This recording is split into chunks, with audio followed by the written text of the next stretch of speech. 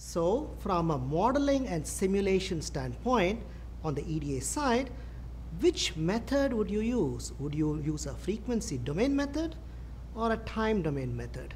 And this is what I'm going to focus on in this segment of the seminar. So what are the objectives? I'm going to demonstrate the importance of modeling RPDs both in frequency and time, and discuss details of one of the methods over here, what we call as the multi-layered finite difference method, which was a method developed at Georgia Tech. And then I'll try to compare this with other methods in the context of signal and power integrity analysis, and then show you how you can convert now from frequency to time and look at the simulation of signal lines in the presence of power distribution networks, look at effects both at the layout level as well as at the system level. So the question is, given the kinds of effects we want to look at, what is the right modeling and simulation flow? So when you look at analyzing the signal lines in the presence of power distribution networks, that there are two kinds of analysis that we are interested in. One is on the DC side, and the second one is more on the AC or the transient side.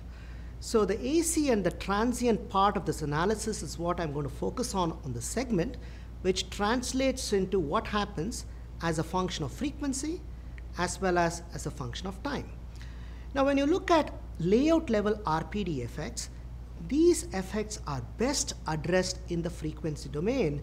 And part of the reason is when you're trying to do a layout, you want to be able to figure out the frequencies at which you have a problem, either a very increased insertion loss or a high impedance between the power and ground planes, so that you can place the capacitors at the right position.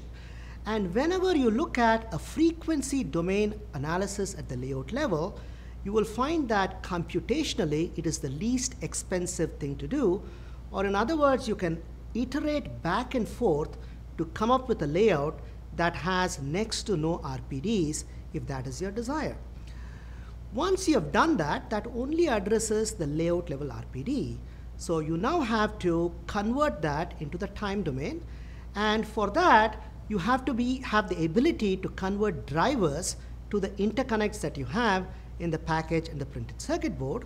And one way to do that is through a technique that we call as macro modeling, that takes the frequency response that we have generated at the layout level, and you can convert that into a type of transfer function or a SPICE netlist.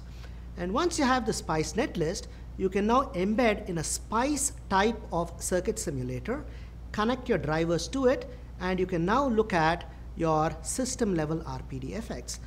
The key thing over here is that anything that you do in the frequency domain is invariably inexpensive from a computational standpoint. Anything you do in the time domain tends to be very, very expensive because you invariably have to start from zero time.